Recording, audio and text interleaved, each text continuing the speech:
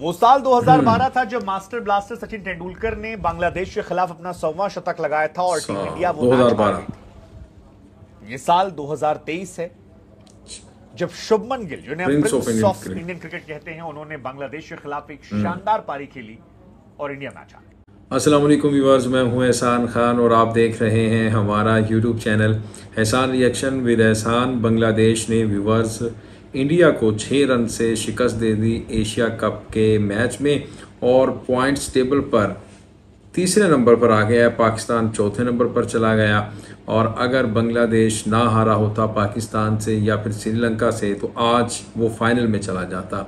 लेकिन जो undefeatable team थी यानी इंडिया इस टूर्नामेंट में, उसको जनाब हरा दिया है बांग्लादेश ने। और मैं कहता हूँ कि अक्सर कहता हूँ कि गुरूर खाक में मिला दिया है बांग्लादेशी टाइगर्स ने आज इंडियंस का। अच्छा, इंडियंस मीडिया की बहुत ज़्यादा रद्द अमल आग बगोला हैं और गुस्से में हैं, एग्रेशन में हैं। एक और हमारे पास वीडियो क्लिप है, वो हम सबसे पहले देखेंगे कि वो बात कर रहे हैं। और ये बड़े ही स्पोर्ट्स जर्नलिस्ट हैं शुभनारकन मिश्रा साहब, उनकी वीडियो है हमारे पास, वो देखेंगे किस तरह से वो बात कर रहे हैं। मैं चाहता हूँ कि टाइम वेस्ट नहीं करेंगे क्योंकि बड़ी जीत हासिल की है, खुशी का समा है। पाकिस्तान में भी, उधर बांग्लादेश में भी, अबू धाबी में भी, सऊदी अरेबिया में भी, दुनिया भर में, क्योंकि बांग्लादेश ने इंडिया को हराया है इसलिए। तो पहले हम वीडियो देखते हैं कि इंडियन मीडिया बहुत ज़्यादा एंग्री है, गुस्से में है, लाल पीला है, सीने पे आग जल रही है, टीवी टूट रहे हैं। और पहले वीडियो फिर इसके ऊपर बात, जुड़े रहिएगा अंत तक। वीडियो देखते हैं 3, 2, 1 एंड क्यू। वो साल 2012 था जब मास्टर ब्लास्टर सचिन तेंदुलकर ने बांग्लादेश के खिलाफ अपना 100वां शतक लगाया था और टीम इंडिया वो मैच हार गई। 2012। ये साल 2023 है जब शुभमन गिल, जिन्हें हम प्रिंस ऑफ इंडियन क्रिकेट कहते हैं, उन्होंने बांग्लादेश के खिलाफ एक शानदार पारी खेली और इंडिया मैच हार गई। 11 साल, जिसको अगर दिनों में कन्वर्ट करें तो 4200 दिन के बाद 4200 दिन इंडिया बांग्लादेश से मैच हारती है। इस मैच के हार के बाद सवाल कई तरह के हैं। इस मैच में हार के बाद मैसेज 2 तरह के हैं। एक मैसेज बांग्लादेश को लेकर है जो ये कहता है कि आप हमें हल्के मत लीजिएगा, अगर हमारा दिन है तो हम किसी को हरा सकते हैं और वर्ल्ड कप में बांग्लादेश एक ऑर्डिनरी टीम नहीं है, आप गंभीरता से लीजिए। और दूसरा मैसेज टीम इंडिया के लिए है कि आप कुछ खिलाड़ियों पर बहुत निर्भर करते हैं। ये बात सच है कि आपके 5 खिलाड़ी नहीं खेल रहे थे, ये बात सच है कि आपने कई नए खिलाड़ियों को मौका दिया, ये भी बात सच है कि सूर्य कुमार यादव जैसे खिलाड़ियों ने एक गोल्डन अपॉर्चुनिटी को खो दिया। लेकिन यह भी सच है कि आपकी निर्भरता कुलदीप यादव, आपकी निर्भरता जसप्रीत बुमराह और आपकी निर्भरता विराट कोहली जैसे खिलाड़ियों पर जरूरत से ज्यादा है। जिनका बल्ला चलता है तो आपको लगता है कि आप दुनिया की सबसे कॉन्फिडेंट टीम, लेकिन मिडिल ऑर्डर में जो सवाल खड़े हुए थे वो सवाल टफ कंडीशंस में, टफ बॉलिंग अटैक के सामने आज बरकरार। वो सवाल अभी बरकरार। रोहित शर्मा के एशिया कप के करियर की पहली हार है। 9 मैचेस से पहले खेले थे, 8 जीते थे, 1 रद्द हुआ था। आज पहली हार है 10वें मैच में। हालांकि इस मैच में बांग्लादेश के लिए कई सारे स्टार निकल कर रहे हैं। मतलब तंजीम ने जो गेंदबाजी किया, तंजीम ने जो शुरुआत में बल्लेबाजी की थी, दोनों बड़ी आकर्षित थी। तंजीम जो आज अपना पहला ओडीआई मैच खेल रहे थे, 8 गेंद में 14 पहला मैच, कमाल की बल्लेबाजी थी, एक छक्का चौका मारा। लेकिन जब गेंदबाजी करने आए तो उन्हें गेंदबाजी देखकर मजा आ रहा था।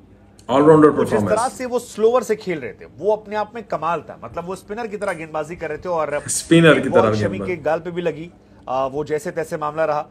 लेकिन बेहतरीन गेंदबाजी थी, बेहतरीन थी। मुस्तफिजुर ने भी बताया कि भैया उन्हें आप टीम में क्यों रखें, वो कितने आपके लिए जरूरी हैं। इसके अलावा शाकिब हमेशा की तरह शानदार थे, 10 ओवर में 43 रन देकर एक इंपॉर्टेंट विकेट निकाला। और शाकिब भी आपकी टीम के एक बहुत बड़े एसेट हैं और ये आप कभी अवॉइड नहीं कर सकते। सूर्य कुमार यादव को जब उन्होंने आउट किया तो वही सूर्या डिसाइडिंग फैक्टर हो सकते थे।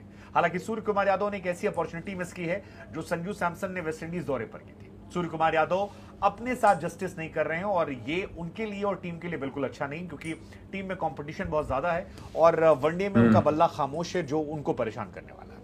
मेहंदी हसन कमाल थे, मेहंदी हसन मिराज जो थे वो भी कमाल थे और बांग्लादेश का टीम एफर्ट जो है वो कमाल था। क्योंकि बांग्लादेश एक समय अगर आप देखेंगे तो 37 ओवर में 170 रन था, लेकिन वहां से मैच पलटते पलटते 49 ओवर 5 गेंद में वो 259 रन बना देते हैं। और आई थिंक 259 जब बना तो वहां लग गया था कि मैच इस कंडीशन पर इतना आसान रहने वाला नहीं है और गेंदबाजी बांग्लादेश की अच्छी थी। मुस्तफिजुर ने इस मैच में विकेट लेने के साथ अपने 150 विकेट पूरे कर लिए। तो व्यूअर्स, आपने ये वीडियो देखी और वो बता रहे हैं कि तंजीम ने आज पहला मैच खेला, डेब्यू किया और उसने छक्का चौका ऑलराउंडर परफॉर्मेंस भी दिखाई, बैटिंग में भी जलवा दिखाया। फिर बॉलिंग जब करने के लिए आए, आखिरी ओवर की वो बात कर रहे थे मिश्रा साहब कि उन्होंने पहली बॉल जब करवाई तो हेलमेट पे शमी के लगी तो शमी परेशान हो गए।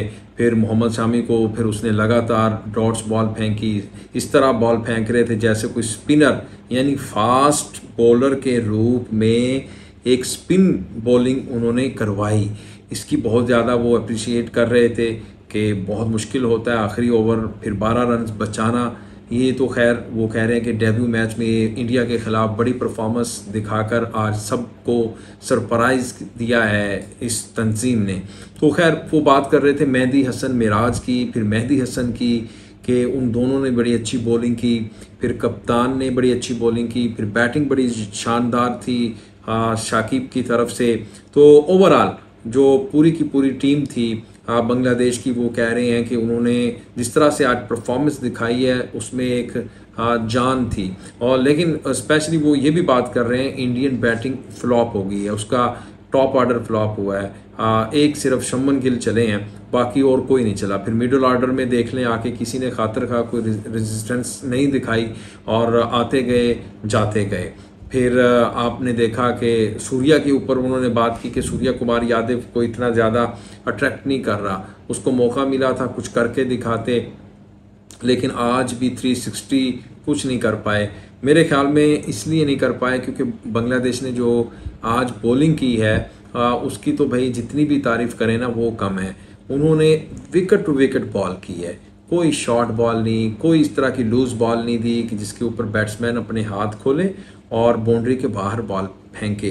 हालांकि मेहंदी को एक छक्का लगा था, शुभमन गिल ने मारा, उसने फिर बॉल दूसरी दी, ऑफ स्टंप के थोड़ा बाहर दे दी, फिर वो छक्का मारने के लिए गया, बाउंड्री पे कैच आउट हो गया। ये एक सेंस होती है, ये सेंस जब बॉलर के अंदर डेवलप हो जाए तो फिर वो दुनिया का ख़तरनाक बॉलर बन जाता है, चाहे वो स्पिन हो या फिर फास्ट बॉलर हो। लेकिन ये सेंस मुझे लगता है कि शादाब खान को अपने अंदर लेना होगी, यही सेंस पाकिस्तानी स्पिनर्स को भी अपने अंदर लेना होगी, तभी जाके आप बड़े मैच में और सेटल बैटर को आउट कर सकते। बड़ा सेट खेल रहा था शुभमन गिल, आराम से छक्का मार रहा था, लेकिन उसने उसको भी आउट कर दिया। यानी बांग्लादेशी जो स्पिनर ने आज बॉलिंग की है, यानी 4 स्पिनर आज खिलाए हुए थे उन्होंने, आप खुद ही अंदाज़ा लगा सकते हैं। फिर मुस्तफिजुर रहमान के बारे में वो कह रहे हैं, तारीफ़ कर रहे हैं कि मुस्तफिज़ ने आज बताया कि उसमें भी कोई दमखम है, यानी उसने सेकंड लास्ट जो ओवर किया है भाई उसने तो उसमें तबाही फेर के रख दी है, बिल्कुल भी समझ में नहीं लगने आने दिया। उसने क्या नाम है उसका, अक्षर पटेल को आउट किया, शार्दुल ठाकुर को आउट किया, यानी 2 खिलाड़ी मेन जो सेट थे, ऑलराउंडर थे, उनको आउट करके सारी की सारी गेम का पासा ही पलट दिया। यानी मैच को जो चेंज किया है वो मुस्तफिज़ के ओवर में ही कर दिया था। बड़ी इंटरेस्टिंग वीडियो थी व्यूअर्स, और आपको कैसी लगी इसके बारे में फीडबैक ज़रूर दीजिएगा। अगर चैनल को सब्सक्राइब नहीं किया तो कर लें जल्दी से, चैनल को भी सब्सक्राइब और बेल आइकन भी प्रेस कर दें। वीडियो को लाइक भी किया करें, कमेंट सेक्शन में आप अपनी फीडबैक भी दिया करेंगे। मिलेंगे आपसे नेक्स्ट वीडियो में, तब तक के लिए अल्लाह हाफिज़।